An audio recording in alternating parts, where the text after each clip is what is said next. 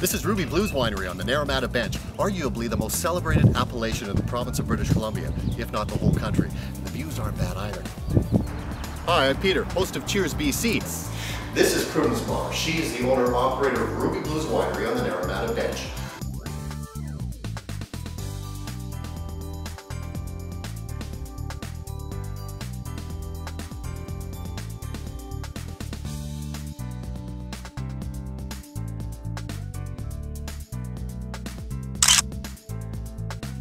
So, Dirty Laundry Vineyard.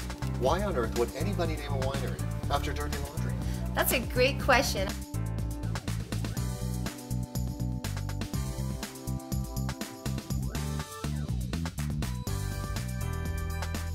Stephen, the point of interest that everyone's sort of focused on right now is the pyramid in the background. This pyramid, the Summerhill Pyramid, is the closest to the Great Pyramid of Egypt that we can get with the technology that we have today.